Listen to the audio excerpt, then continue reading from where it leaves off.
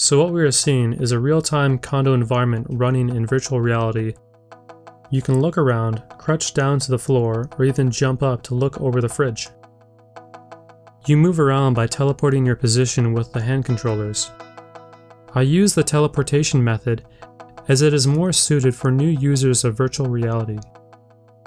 Doing so, you are much less likely to feel motion sickness, but at the same time, it can be rather limiting for people with more experience using virtual reality.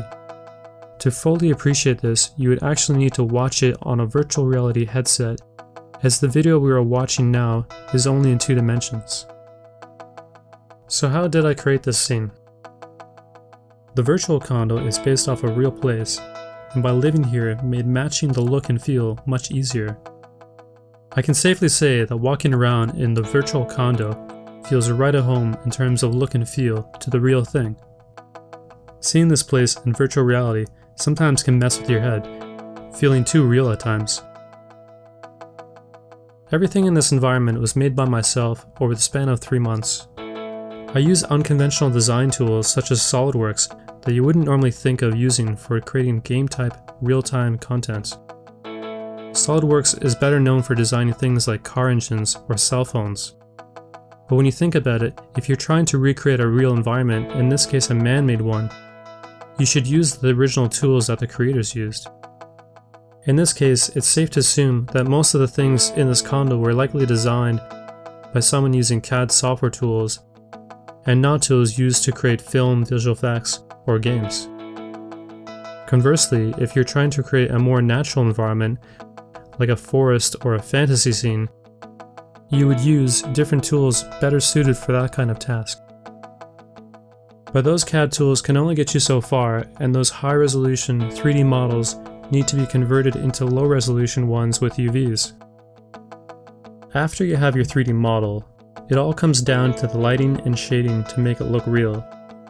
In this case, I use Substance Painter and Designer to create physically based materials that closely match the real surface. One of the hardest things to get right in real-time graphics is to get realistic surface reflections. Not only that, but reflections in general are very computationally expensive. But it is necessary to get them working because real-world materials, from metals to shiny plastics to hardwood floors, reflect light in various different and sometimes subtle ways. Your material shaders will never look right unless you have the correct lighting and reflection models driving them. So what are my predictions of VR in the future? Right now, there's a lot of money being invested into virtual reality by large tech companies. Their current focus is on mobile VR and mixed reality. They forecast that VR will be mainstream in roughly 5 years from now. I think that their prediction is off by another 5 years from where they expect to be. In my opinion, it'll be about a decade before mobile, virtual, and augmented reality headsets are technologically working good enough to become mainstream. The main limiting factor stopping VR from being everything we want it to be is the raw computing power needed to process the graphics. Right now, high-end gaming PCs can barely handle the frame rates needed to drive current generation headsets, and current headsets are still lacking in resolution. Thanks to cell phone technology, small LCD screens used in VR have gotten much better over the last couple years.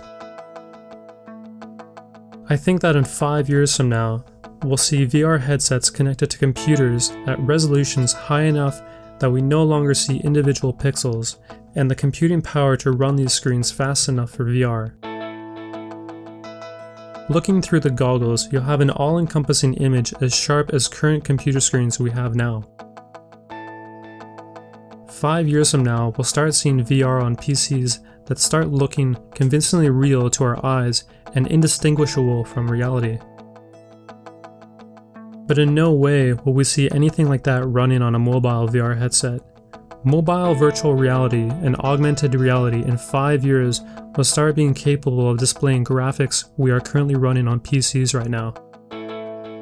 And they will largely depend on how fast and battery efficient mobile processor chips get. Where the future of VR is going, I don't know. I don't think anyone knows. Will it be on the back burner for the decades to come?